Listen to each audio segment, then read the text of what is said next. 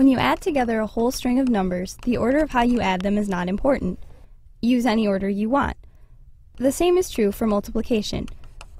But as soon as you mix things up with different operations in the same expression, you gotta pay close attention to the correct order. You can't just pick and choose what to do first, next, and last according to what you feel like doing. For example, look at the different ways this problem could be done if there were no rules.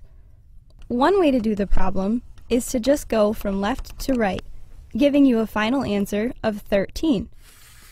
Another approach is to group the 3 times 4 together, giving you an answer of 1. Remember, grouped terms tell you that you have to do the operation inside the grouping symbol first. Using other groupings, you can get answers of 25, 60, or even 0.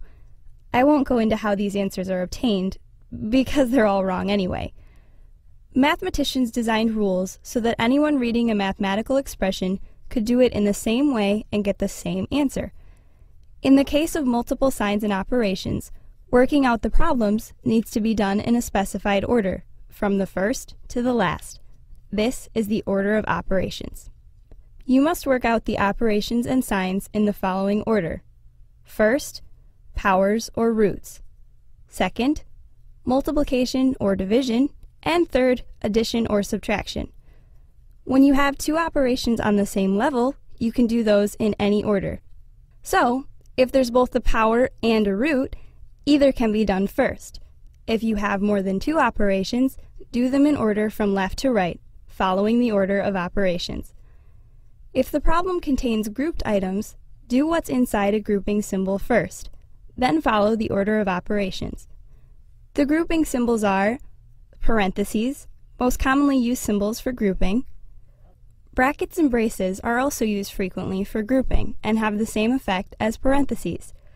Using different types of symbols helps when there's more than one grouping in a problem. It's easier to tell where a group starts and ends. A radical is used for finding roots, and a fraction line also acts as a grouping symbol. Everything above the line in the numerator is grouped together, and everything below the line in the denominator is also grouped together.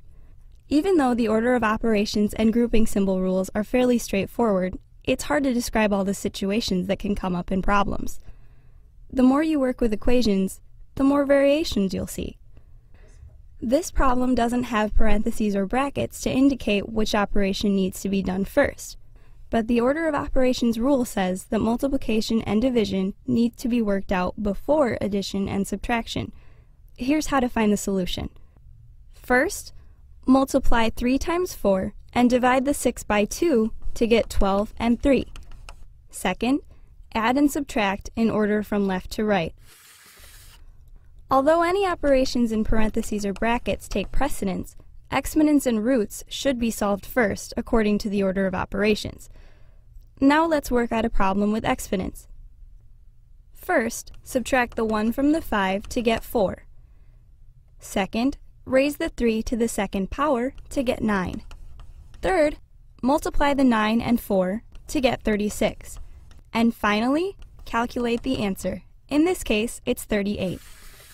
Now here's one involving square roots. Remember to first work any operation in parentheses or brackets. First, add the 3 and the 4. Second, find the square root of 25. Third, multiply the 7 and 5. And finally, solve the problem. Applying the order of operations assures you'll get the right answer every time.